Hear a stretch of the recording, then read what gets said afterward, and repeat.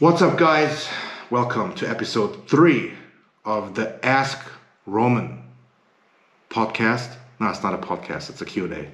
My wife is behind the camera again, reading the questions. I know last time some of you said that she was a little too quiet, so she's going to speak up this time. Don't worry. Yeah. And let's get straight to it. We have already done the German Q&A before this. It took over an hour. So I'm a little, as you can see, I'm heated up from all the thinking. But let's go ahead and get into the questions. Did you ever try higher fats diet? What's low and high for you? I have tried. Let me restart that one. So my highest is 1 gram of fat per kilogram of body weight. That's my absolute highest. I don't like to go higher than that. I don't feel good. I get soft. My pumps don't increase. My training stamina goes down. My digestion shuts down. It's fucked up. So I prefer anything lower than 1 gram per kilogram of body weight of dietary fat. And I have tried adding more fats, like I said, which for all the reasons I mentioned, it doesn't work for me. And then my lowest is in the off season, 0.5 gram per kilogram of body weight. And then in contest, at the end of the diet, it might go even lower, but I make sure I supplement with essential fatty acids, and that has always worked for me. Do you have tricks when appetite starts to be limiting off-season? Yeah, tricks is do a little bit of cardio in the morning on empty stomach. Now, first of all, when you wake up in the morning, drink 1 liter of water. Make sure your digestion is well hydrated and you can use the restroom. Then do a little bit of doesn't have to be intense, 20 minutes, 30 minutes, just a easy walk, get your blood sugar down again, and then you're ready to eat much. You can eat much, you're gonna work up an appetite with that. Also, don't eat foods that don't agree with you. So that no foods that bloat you, no foods that sit in your stomach heavily. For example, as a carb source, I would do like rice over oatmeal. Also, potatoes is not a good choice because it's a lot of volume for the same amount of carbs. Post-workout, eat something that's easy digestible, like a cereal with whey.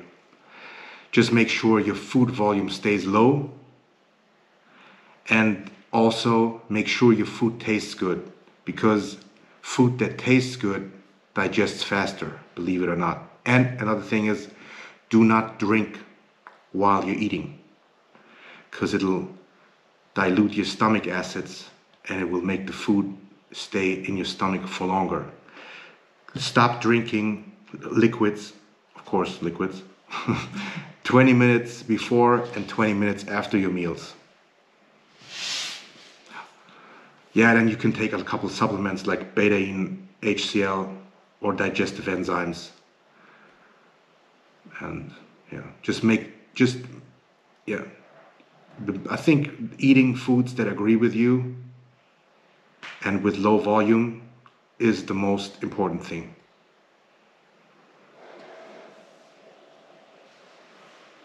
What makes you choose injectable debol over oral? Do you find less appetite disruption? Exactly, that's it.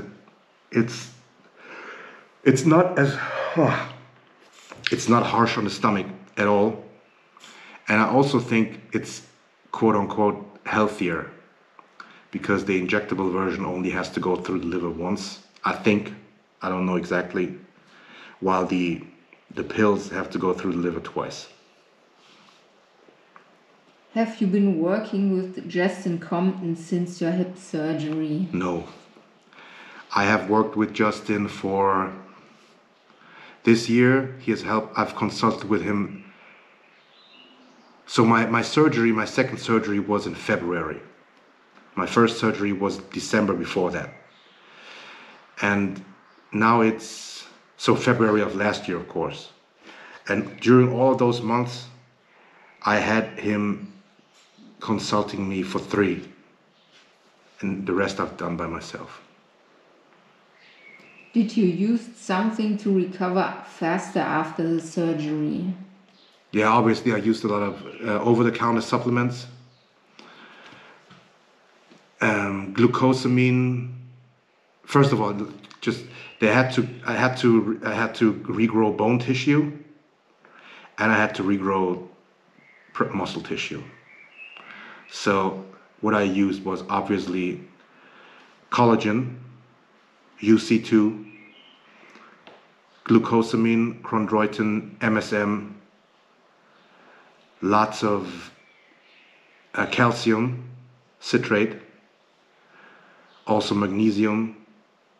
I used VOB enzyme. That's an enzyme product from Germany. I think you have it in the US also as well.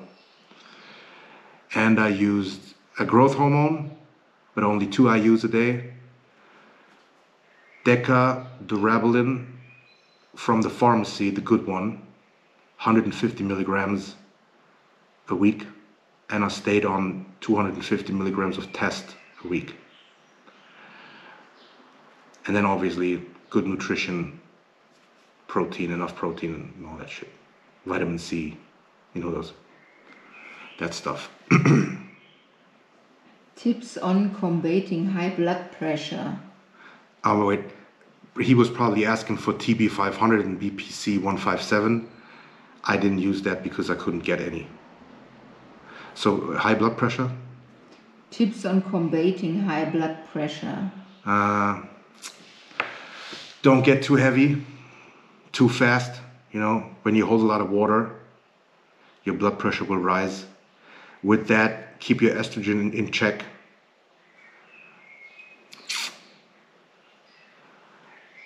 If we really still have a problem, get on a blood pressure medication. Get on a blood pressure medication for real.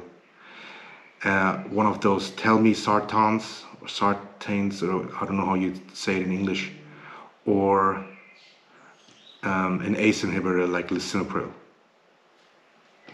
Get on a blood pressure medication if you have high blood pressure. It will only help you.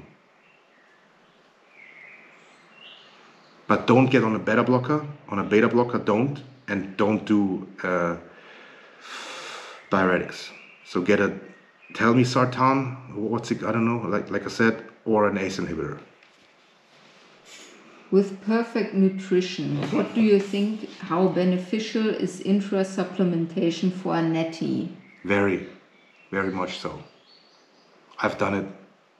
I've been doing intra-workout nutrition since I first heard of it in an issue of Flex in 2006. And it has helped me greatly. And at that point, I wasn't taking anything. So intra-workout nutrition, thumbs up. Your perfect nutrition will be even more perfect like that. When do you use insulin? Did you ever use Lantus? Never used Lantus, and I use it before and after training. Quick acting, like Humalog. With a metabolism like yours, do you still need T3, T4 end of prep to be bone shredded? Never used them. Any.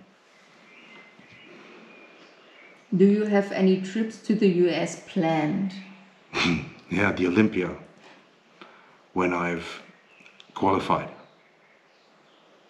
Your friendship with Urs, is there more? No, there's absolutely no gay thing going on with Urs. We're just friends. I hope so. What are your favorite exercises for back wide? So getting a wide back. Okay, pullover machine, one that is 180 degrees, like the Nautilus one. And anything that hits the lats. So a pull down, medium grip, like the hammer strength pull down with the underhand. Those are good ones. And I still gotta give it to pull-ups. If you're good at doing pull-ups, you're gonna have a good back. Period. Concerning inflammation and joint support, turmeric and/or ashwagandha. I currently take APAC with good effects, but want to be more serious about inflammation, etc. APAC. Okay, I don't know what a pack is or APAC, but definitely takes the turmeric, the curcumin. That's a good one. Make sure it's either BCM 95 or Novazole on an empty stomach in the morning.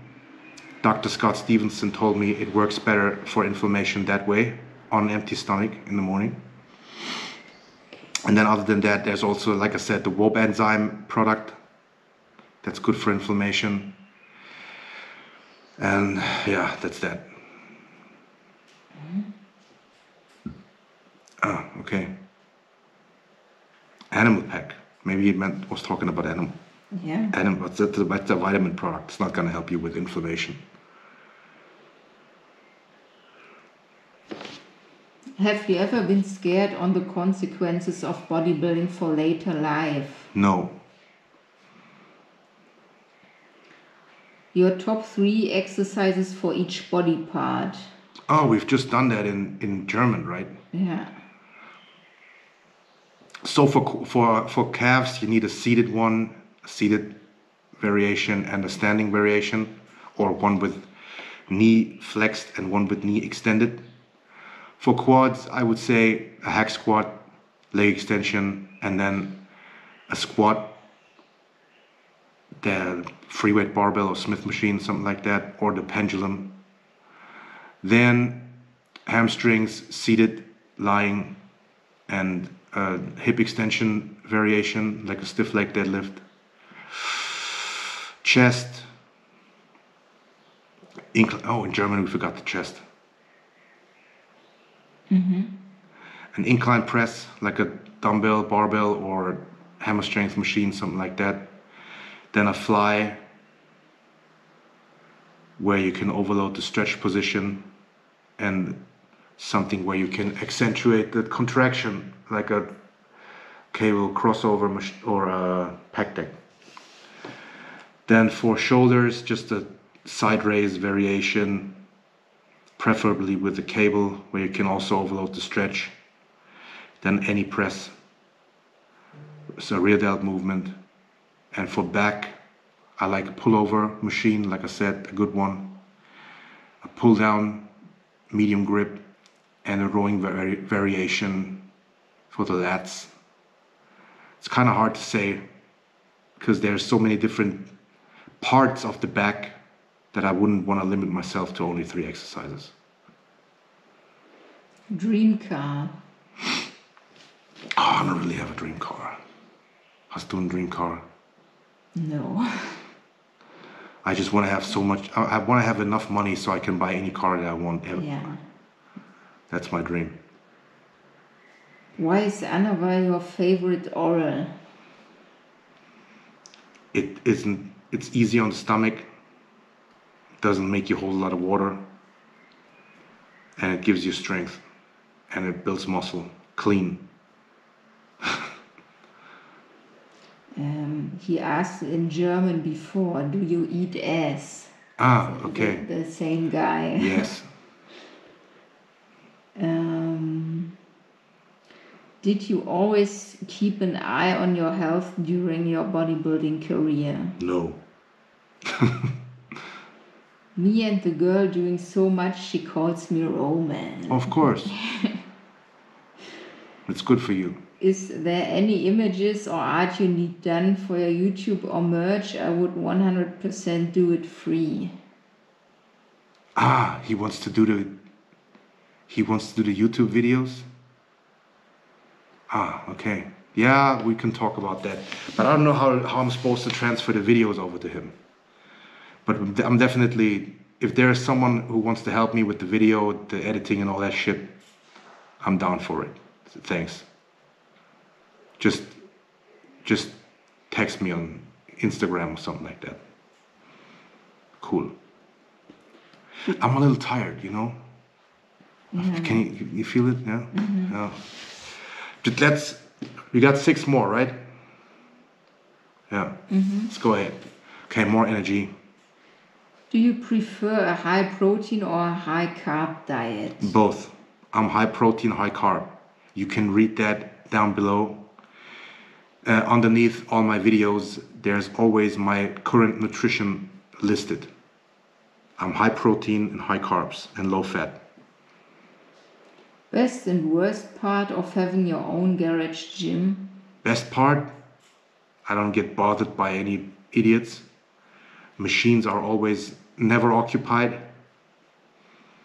I have the whole place to myself. I can do whatever I want.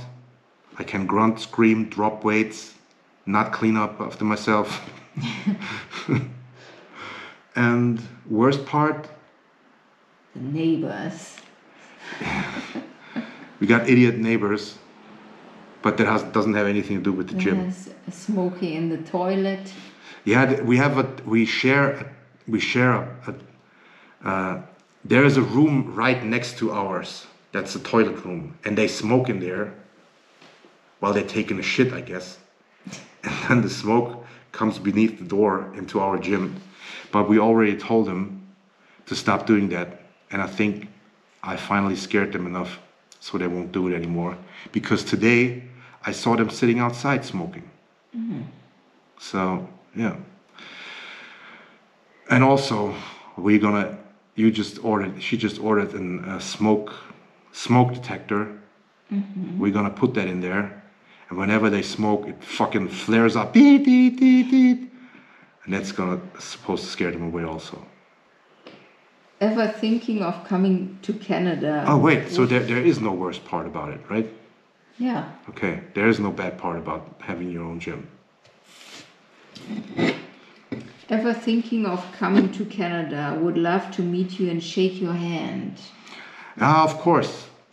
Actually, before my Canada trip was planned, before the whole C word situation started, because I was gonna stay at Ian's and do a couple shows, like the Vancouver or something like that was it in that time. But that didn't happen because the world shut down. But I would love to go to Canada and visit, but I don't have any plans yet. Maybe I'm gonna do a Toronto Pro or Vancouver next year. What bands do you listen to? It depends very much on my mood. While I'm training, for example, I've just gone through Amon Amarth phase. That's a band, I think they're from Norway or something like that. They make metal, and sometimes I got a gangster rap phase where I listen to like Dr. Dre and Eminem and such, Exhibit. So it depends. Sometimes I go through a Creed phase, you know, where I'm a little bit more melancholic. So there's no set type of bands I'm listening to. Only pain in your hip before surgery? I have dysplasia too. Pain is mainly in knees and lower back. Yeah, that's how it started for me. I had knee pain. I couldn't figure out why I have knee pain. Then I got a lower back pain, and I always thought it was my SI joint. So I went to the chiropractor like at least once a week, sometimes twice a week, 3 times a week to get my SI joint adjusted. It didn't fucking help. And then my hip pain really started because it gradually got worse. And then I realized, well, my hip is busted. It's not my knee, it's not my SI joint, it's not my back, it's my hip. that has been the problem. And now that that everything is has been operated and optimized, I don't have any knee pain. I don't have any lower back pain anymore. So the hip is and also my grandfather, he had hip replacements also. And for the first couple of months before, I think almost a year before they figured out that his hip is fucked up, they were always giving him injections into the lower back for the it's called in Germany, it's called Ischiasnerv, the ischias nerve that goes down your spine, down your leg and into your heel. Yeah, Google it. What's it called? Ischiasnerv. Sciatic. Yeah. Oh, so all the doctors thought he had sciatic nerve pain, and he got injections to calm it down. That nothing helped, and then it also turned out that it was his hip. So if you have the same problem, you might want to get an MRI on your hip. Favorite posing routine? I like of course, everyone has to love the routine of Kai Green, where he poses to Dirty Diana. And then another one, Kevin Levrone, 2001 Olympia. That's a good routine. And I'm sure there are numerous other ones. Sean Ray has a couple of great routines. Yeah. But I think the Levrone 2001 at the Olympia and the Kai Green Dirty Diana routine. Whoa! Schnauze. The last question. Any recent thoughts on when your next show will be? I already said it on the Fuad Abiat's podcast. We're going to do the show in Italy, Yamamoto Grand Prix, I think it's called, on September 11th. And then we'll take it from there. That was the last question? Mm-hmm. Okay, guys. Thanks for tuning in. Again, please hit the subscribe, hit the like, and activate the bell, because we got to get to 30,000 followers. All right? Then, for myself and my wife, thanks for watching. See you on the next one.